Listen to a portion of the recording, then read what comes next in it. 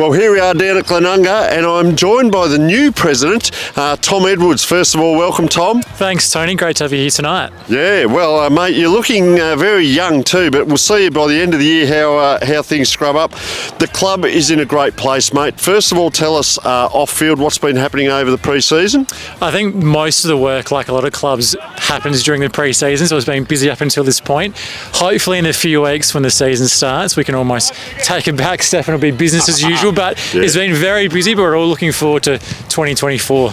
And on field, you've got a very strong team there and coaches. So a bit of a change with the coaches in regards to assistants and so on, but great structure. Yeah, it's a fantastic structure. And I think one thing that Nathan Grima provides is that great overview for not only the A grade, but also the Bs and Cs. Bringing Alex Guy in as our new assistant coach will hopefully prove pivotal, and he'll be another resource which the boys will be able to go to.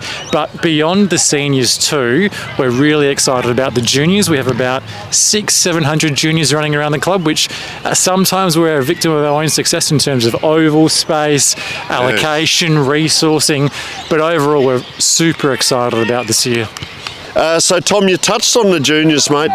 What are the numbers out there at the moment, or do you know how many teams there are? Probably an on-the-spot question, but it's been massive out here at Glenunga. Yeah, it's huge. We're probably about 35 teams, roughly, and one pride of the club overall has really been the growth of our girls program. So in 2017, we started with about 70 girls. Now in 2024, we're hoping to have around 250. So we're really excited about that being the choice, the club of choice for girls football, for grassroots football, and we're hoping to expand it, and hopefully in the coming weeks we'll have an exciting announcement to make about a partnership with a very high profile player. So just for the people out there watching, talk about club of choice. How do you frame that, and for any young girls out there who want to come out and have a kick, how do they go about it? Because as you said, the care, you know, they're in safe hands and they're learning and developing as well. How do we go about it? Yeah, absolutely. Obviously winning is important both in the seniors and the juniors, but it's also about creating a fun, safe and inclusive environment for the juniors. And really something which Glenunga prides itself on is having a community aspect. And so it doesn't matter, for example, if you're in the A grade of the seniors or if you're in the under 10 girls, everybody should feel welcome to come to Glenunga, play, and importantly from the juniors and the junior girls, have fun along the process. That sounds fantastic, Tom. I think as a parent it's important that people hear that. It's not just come out and have a kick and go back home again. Now we're going to have a bit of fun here, folks, because Tom, you're dressed in all the kit. You're actually training. You're actually a player. We won't say what grade, B grade, but now you're the president at training and games. Are you 100% player, or are you in the midst of a game or training and someone will come up and say, hey, Prez, can we get some new footies, or have you looked at my contract yet? Is it 50-50? What happens? Are you 100% player, or are you still president on the track? Well, for me, at training and games, I'm a player first and foremost. In fact, I almost don't like it when people call me Prez. I just want to be Tommy in the B grade or even the A grade or C grade. Who knows? We'll find out. But I think it's all about making sure that you have that split role and having a clear delineation between a player and a president. Very well answered, and I hope the players out there are watching this and they say, we'll take that under our wing and go with it. Now, the charter for 2024 for Glenunga, and have you expanded out and had a look at maybe the next 3 to 5 years? Yeah, we do have a long-term strategy plan. Probably for us, things which we want to work on includes oval allocation. Being such a large club, unfortunately, we are a victim of our own success sometimes, particularly from the juniors in finding enough oval space.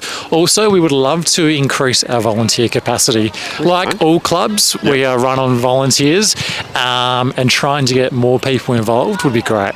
Well, we see that. I'm going to head over in a moment, folks. The barbecue's on tonight on a Thursday night, and the guys are out here, and they're all volunteers, and no club gets by without its volunteers. So it's a huge point to make there, Tom. Doesn't matter the level or the grade that we're in, volunteers are a vital, integral part of our clubs. Righto, our sponsors, we've got a few written out here, so let's see whether you can remember them, or I'll get you to read them out, because they're written down, so hopefully I would know them because they're in front of me. But our major sponsors. We do have quite a few, and obviously being a community club, we do operate on thin margins, so we're very appreciative of all of our sponsors. Right. Our major ones include Shaw Partners, Star Electrical, EDC, the Parkside Hotel, our new pub of choice for the year, Leading Teams, and Ray White Kensington. So again, being a community club, sponsors are really important for us, and we would say a very big thank you to all of them. And I'll back that up as well. Do you have a tiered sponsor? So if someone's out there watching and they've got, there might only be a couple of $100 or it might be thousands, so there's a tiered way that they can go about the sponsorship. Yeah, to be honest with you, we'll take any money we can, but there is a tiered sponsorship, and that is obviously broken down by what you get in return. But any local business, family, community involvement, we would welcome you to come out here to Glenunga. We are one of the largest clubs in South Australia, so you do get your bang for your buck. All right, Tom, it's been an absolute pleasure. We are sponsored by Archie's, so we have the pair of Archie's thongs there for you, if you can hold them up for everyone out there. And an absolute pleasure to come down and join you tonight, give us access to the players, to the coaches, and the barbecue, of course. We wish you all the best for season 2024. Thanks very much. Cheers.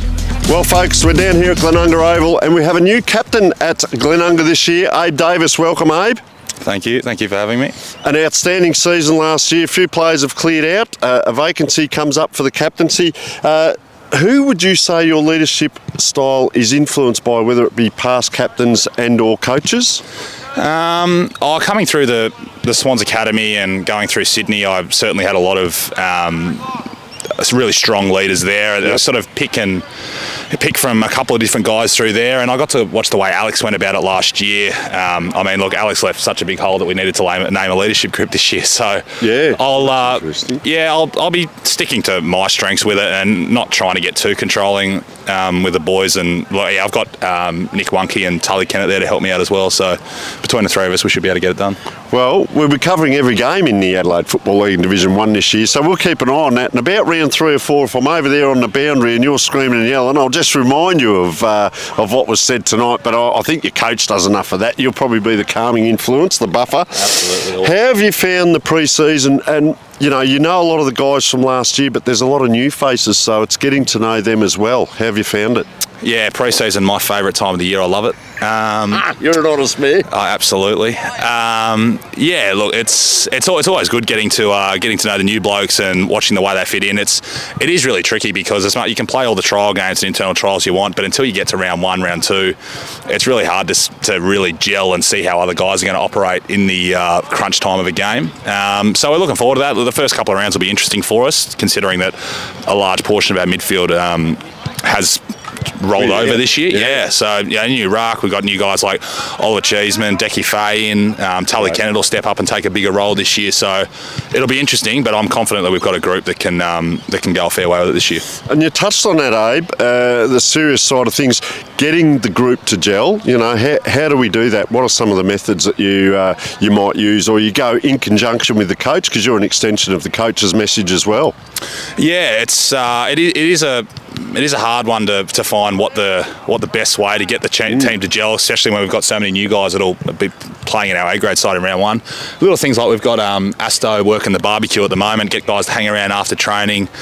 As much as it's to my reluctance, if we have to go to the pub and have a couple and get to know each other that way, if I have to do it, I'm happy to take the boys to the pub and do that. But I think it's just about spending time together, and just at the start it might be putting in a little bit of effort, but by the end of it, you're all mates and you're all part of the same club. So. Well, we talk about sacrificial acts, and that's hanging around for the barbecue and heading off to the pub. But of course, in all due respect, we do have to get a leave pass at times. So, if there's anyone out there watching, just be a bit lenient on our leaders and also the players that have to attend as well, because rules and regulations. How else are we supposed to bond, Abe? I'm hearing you. When's the next session, by the way? If I have to put one on Saturday for gather round, then I'll do it. Righto, Abe. Well. The position played and spreading the word there. What position do you play, for anyone out there? What a foolish question, because we know. Come on, give it to us. Midfielder. I roam the centre square and leave the outside running to the other blokes. Now, having said that, didn't you kick 10 in a game last year? We won't mention the opposition. Yeah, I forward did. Resting. I did manage to kick 10. To be fair, I think that was more the service my teammates gave me than me doing anything. So nice answer. Now, playing in the midfield, it is important that you follow the ball. And with Glenunga getting a lot of the ball, dominating throughout the season, you had to go forward. What happens when the opposition gets it and go back? Do you actually go past that centre line, or do you just yell out to one of the other leaders down the ground, "Come on, you blokes"? Well, it'll be interesting this year because we had Sam Wonke down there last year, who was our absolute rock and pillar. So without him this year, we'll have to have guys step up. We've got guys in this year that certainly gut run both ways. I can see you looking at me sideways, and I absolutely gut run both ways, so you don't have to worry about that. Yeah. But yeah, I've got complete trust in our back six, and I think we've got Zach Smith down there who he'll step up and take over a lot of what Sam Wonke was doing last year, and he'll be the leader and the voice down there. So. No, fantastic, Abe. It sounds like you've got it worked out in all seriousness. You know, it is important to have leaders in all areas that you can call on. Okay, pre-game. We're in the rooms. Nathan's belting away at the game plan and giving all the instructions and that. Do you get a word in? And then I'm really intrigued on game day. You know when they do the little huddle after the toss and you go back, do you have a second bite at the cherry in there? And what might be something that's said? First of all, do you get a go in the rooms? Let's go through that one first. No, not a chance. There it is. Nathan has a crack for about 45 minutes in there. So the only thing I do in the rooms is maybe wake a couple of the boys up after he's put them to sleep. Yep. Look, the only thing going through my head after the coin toss is just remember which way you're going. Yeah. And it doesn't matter if I don't say a word after that, but yeah, as long as I remember which way I'm going, I'm fine, and then get in a couple of words because, as you can hear, Nathan still loves the sound of his own voice, and you can hear him now. So he is calling out too. How would you like your captaincy to be remembered? Legacy, mate. What are they going to say about you in 5 to 10 years? Yeah, that's an interesting one. As long as there's nothing too negative, then I'm all right with it. I mean, look, hopefully after the end of this year, we'll be catching up fairly regularly for premiership reunions, so that'd be nice. But yeah, as long as there's nothing too negative, I can live with that. All right, you're an absolute champion, Abe. Thank you very much. We wish you all the best for the season. Of course, folks, there we are. I hope I've got the right size. The Archie's thongs for you. Now, I understand you won a few pairs throughout the year in all different sizes. How are things going down here for the boys when they head to the beach? They all got the Archies. The boys are loving it. Glenunga's practically sponsored by Archies at the moment. So, yeah, I'm glad that I've got a pair to take home now. But, yeah, no, the boys love them. They walk around the club with them and after games. So, yeah, can't recommend them enough. All right, thanks very much for joining us, Abe, and we wish you all the best for the season. Thank you very much. Well, once again, an absolute pleasure to be joined by Nathan Grima down here at Glenunga Division 1 coach. And first of all, welcome, Nathan, on quite a breezy night tonight for the boys. No, thanks for coming down and the effort you make with all the clubs. It is much appreciated. And we've finally got our goalposts up last week and our line marking. So, you know, for a club that doesn't get to train here very often, once we get back here and obviously you're getting around speaking to clubs, it's starting to feel like the season's about to kick off. Well, great 2023. We can just have a quick reflection. 16-2. You scored 1,601 points for, 777 against. You're only 40-odd points off PAC with the 4, so very good up front. But your backline was the best in the league, mate, and that's a credit to yourself and the team. We won't go into the granny. It's happened. It's been and done. But now the change of players. Yep. We understand a lot of players. Tell us about the recruits. Be positive. Yeah, absolutely. Firstly, the guys that went out, we could sit up here like every coach and say, you know, we've lost 20 guys, and every club loses players. We've had our fair share go for different reasons. We've actually been really lucky with, there's not many guys playing at other Adelaide clubs or Adelaide-based league clubs. The guys have moved interstate or retired, and Darcy Mitchell's our big loss, who's shot back to his home club, and I'd coached Darcy for 5 years, so we wished him well. But we've got an interesting group coming this year. It's getting harder to recruit, I guess, those older guys out of the sample, mainly because there is a pretty big commitment still in Div 1, even though we try and make it a bit funner for the guys. But it's also that, you know, I'm not sure, you know, how much they get paid, but I hear guys get paid well in the country, I guess, as you should, if you're willing to give up your weekend and drive, you know, a 7 or 8 hour round trip. So we went for the younger end of the scale. So we got in Charlie Pridham, who we'd try to get a couple of years earlier, but he signed at Goodwood. He was at West Adelaide at the time and needed to feed a club. He's I'm not sure what his junior club is, but it wasn't Goodwood. So when they got relegated,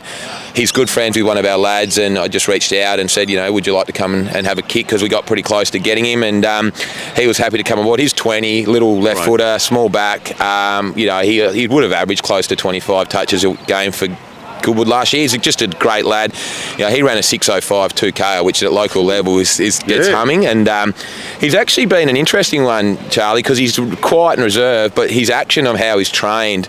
I'm seeing guys like James Stragakis, who's probably underachieved, and I've told him that with his talent, and I think just seeing another kid that's the same age, they played against each other at Sturt and Westies, all of a sudden it's either competitive spirit or a little bit of just seeing how Charlie goes about it. But those two boys will start off half back in round one, and they're both 20, and if they can get some synergy, I think it would change our ball movement. We're pretty stagnant, and so Charlie's obviously a big one. Declan Fay was a great get. I coached Decky, or he was at Sturt when I was there, so I had a bit of a relationship. I actually cut him from Sturt, so I don't know how good that relationship was. Went off to North Adelaide, played some league games. We stayed in contact, and you're always happy to see your players go well, even if they're not with you. He's really good mates with Nick Eager, who had a really good year last year for us down back. They're both St Peter's lads, so had the option to go back to his school. But lucky for us, he was here after the grand final, and he was often at games when he wasn't at North. He's played, I think, 4 or 5 league games, or maybe.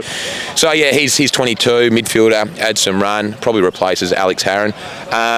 And Oliver Cheeseman, who's on Port's top-up list, he was at Unley, wanted to get up to Div 1. Unley, obviously in Div 3, he had not a knock on Unley at all, and he had no issue there. It's his junior club, but once again, he's a 6:20, sort of 6:30, 2K runner, can cover ground. Not super quick, but really clean.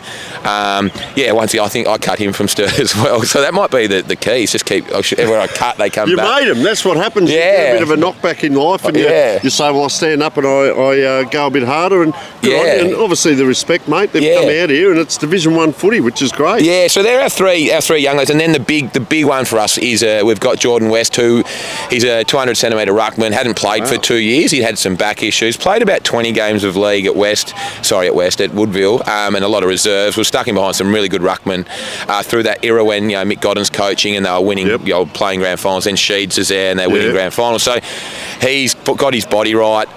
He's got through some training now, and we've never had the luxury of a dominant ruckman. Like Nick and Darcy were exceptional as undersized guys last year, but that will give Abe a bit more, I think, opportunity to be a bit more proactive at stoppage. And then what we had to do, because we lost a fair few guys, and with the point system, which I believe is a great system, we then went and targeted, and some people don't like this, and I completely understand why, but we went to some guys who were playing B grade at other clubs who we felt we could convert into A grade players, and it's not really the right thing to do, be plucking these guys out of their clubs if they're playing B grade, but we want to give our club the best chance of success, and we bring them here with a purpose. So we got a young lad from Henley that's played predominantly B grade, another young lad from PAC that had played almost all B grade, and we see them as fitting in as good depth players, and hopefully become first 18 players. So it's an interesting thought, that one, because it's called recruiting. We have to do it, and it happens every year at all clubs. And if you can offer, it's not about money, it's what does the club offer. You've got success here, you've got great facilities, great people. Not saying the clubs that they've come from, but some players just want to change. They might be a bit stagnant, or you see something that someone else doesn't, and that's how you develop players. Tell us, talking about developing players, the junior system here at Glenunga is sensational. Is there a handful of young lads perhaps just coming up to senior football this year or so, and they might not play A grade, but they're in around the squad and just finding their way? Yeah, and I think just quickly back to that one, like, we're not bringing in these guys to take the spot of our younger guys. We're getting role-based players. Like, everyone we brought in can run this year. The guy from PAC, Aston Woods, he's a 6'22", as we said. Ryan Johnson from Henley, he hasn't played a lot of senior footy, but he's a pretty elite runner. So they've got a purpose, and they're not really competing with guys that we've got in our squad. In saying that, the last 3 years we've averaged 42 players every year.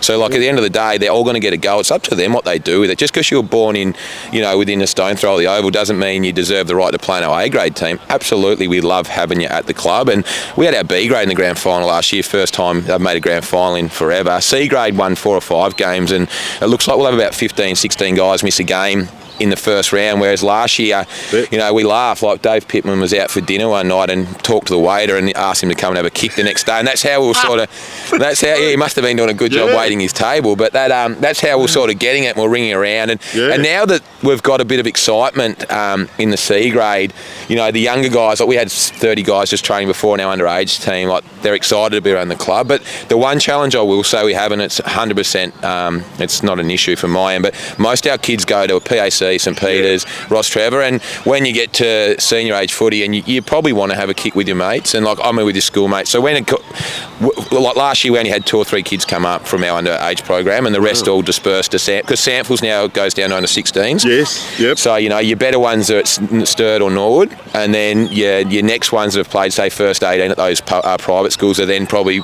getting asked to go back out to PAC and St Peters, and then we end up with probably the next group down. But they're just good lads, and we're really wrapped with our group at the moment. So Nathan Grima giving us a huge insight into Glenunga, mate. That is absolutely sensational. That there, your new captain Abe. You know, we have a bit of fun. We've interviewed him, but.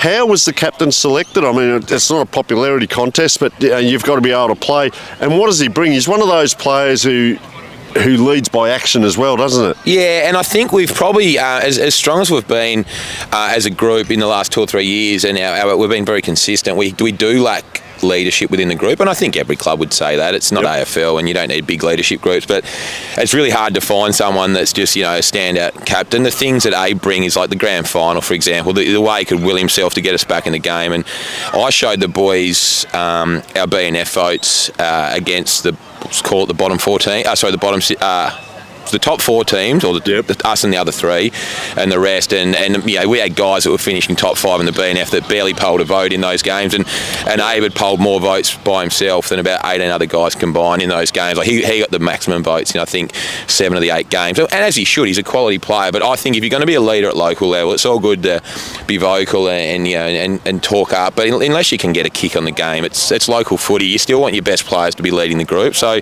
yeah, for me, standout leader. Tully Kennett will back him up, and Tully again, his footy's starting to get to the level where we know it can be. I can see him as an elite mid hopefully this year, but he's someone that's still got to work on his game, and I know he will, but he's probably more respected for the way he's always first at training, he does his extra craft, he's engaged in vision, and he's not afraid to have an opinion. Like, I'm pretty hard on the guys, as you would have seen, and he'll often say, mate, I didn't agree with what you said, but I respect you, and I'm not going to go against you, but hey, like, can we have a chat about it? And when guys have and they back it up with their actions. And then the third guy in that group's Nick Wunke. So it's a really nice mix. Nick's got the ear of the group, so he'd be the one that would come up to me and be like, hey, you've probably been a bit hard on the boys, or hey mate, you might want to go and have a chat to Tony because he's a bit down, or hey, like he can see that. So they just complement each other really well. And I think if I'm hard on him, or Abe's hard on him, or something's happening, then he's the one that can sort of, you've got someone inside the camp, and I think that works really well. So that's a good group, and I think they're a good group to take us hopefully to that next step next year or this year. So talking about that, new faces in, faces out, but I think still a huge strength Glenunga are going to be. Do you tinker much with the game plan? We know you kick fast and long into the forwards. We've heard you on, it's no secret to anyone because we hear you on game day, get it in fast and long, and it works. Yeah. So have you tinkered much with the game plan, and only what we need to know? Yeah, I think what we do, it's not a great surprise, but we've tracked some data over the last 3 years. The average possession chain in our local footy games when teams we've played is 2.5 before a turnover. So in really layman's terms, we're saying let's try and get it as far as we can with 2 possessions, and that doesn't mean that we won't look short, but we've won some games last year where we've had 250 possessions and kicked 130 points, and we've played a team that's had it 350 times and kicked 60 points. Like, there's more than one way to skin a cat, but I guess I know if you limit your turnovers, the opposition doesn't have it. We weren't a great running team, which meant we weren't then running back to goal, and you can play the game in your half because obviously the closer to goal you get, your higher percentages of scoring and less getting scored against. But where we have come unstuck, and what that data doesn't show, is against the best 3 teams. So last year, the Port, before they dropped off in the back end of the year, PAC 5 times, what did we play them? 5 times, and Shock twice. We only averaged 58 points a game. It's just not going to stack up. Yeah, it's poor. Our numbers, our average winning margin last year was 50 points. But it's. Look, you've got to be realistic with the guys. When you're going into a grand final, you're pumping up, hey, we are the best defensive team. We are the best, points for team. We have the most shots on goal in the comp. But deep down that you've still got to find a way you've got to get better. And we just laid it bare and said, boys, these are the guys that didn't get a vote against those best 6 teams. Like, we've got to improve. This is where we couldn't score. Our inside 50s were down. Our conversion was down. So let's not forget what we do well, but we've got to find a way to kick 75 points to win those bigger games. So Nathan, this is, I could talk for for hours like this. Yeah, it is. It's fascinating because, you know, for some of the clubs out there, this is the amount of work you've done over the pre-season. Don't just turn up and, oh, well, look, we've got a cracking squad here. Let's go again. It's, okay, what do we need to tinker with? What do we need to fix up? The next thing is, and I'll put you on toast a little bit here, 2024 success or development, I think you've just about answered it. Can it be repeated? Is there belief there? Yeah, I think, well, year on year we've definitely improved. First year went from winless to a grand final, go up to Div 1, we make top 3, get bundled out, and then last year we get to a grand final. And I said to the guys the other night, and you know, I don't mind saying this again, I've always believed at local level, once you're not taking a group forward, well, give someone else a go. It's not, you know, it's not a career, and there's, you know, there's more to life than just staying coaching a team for the sake of it. So I've sort of said to them, like, without saying we've got to go on and win the grand final, there'd have to be things where we, you know, we move the ball better, or we play a brand that's, hey, yeah, these guys are improving, and you know, if we do that, we'll go close. But if we don't, then I'll just let someone else have a go, and I'll just support the guys from afar, because 4 years now going into it, if, you know, we've been in front in 2 grand finals at half time, and I haven't got the chocolates. My finals record is abysmal.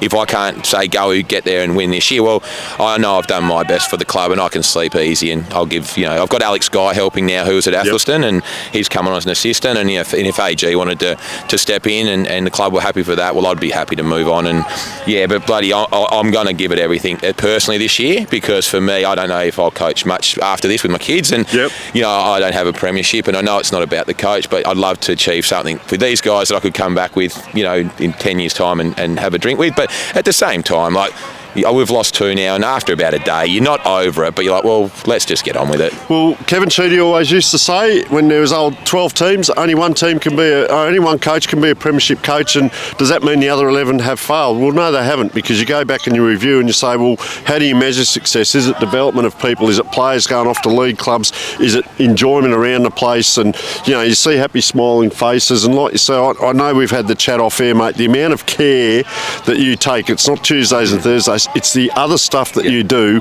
away from game day and training, mate, that is super important, because you're developing life skills, not just footballers. So, Nathan Grima, we can't thank you enough. If you do retire at the end of the year, there is a media career for you, trust me, as long as you don't wear the press hat. But no, absolutely sensational. I think the other important thing for you there, which you are about, is if you've got the players, which you have, you can drive them, you can push this squad. You've got a great squad to work with. So, mate, we can't thank you enough for your background and giving us a few of the insights into how things work down here. We've got a pair of Archie's thongs there, and I understand they may go to someone else depending, but you did mention new ruckman there, but they might big go ones. to the ruckman if he gets recruiting ploy there, but thank you very much, mate. We'll see you every week, of course, covering the game, so thank you so much for joining us, mate. I better finish by saying, I hope it come across right, and if we don't, I'm not sitting here thinking we're going to win it or I'm going to quit. It's more, you know, it's local footy. You know, you can develop guys and try and win it every year, and if you don't win it, you're disappointed. So